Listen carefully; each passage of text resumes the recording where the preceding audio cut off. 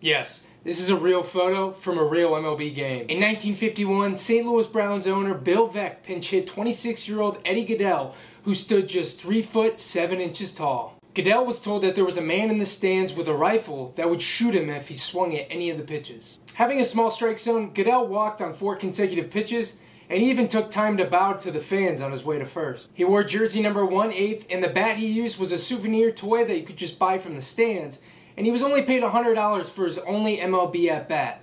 That's about $1,100 today. The only known Eddie Gaedel autograph sold for $7,000.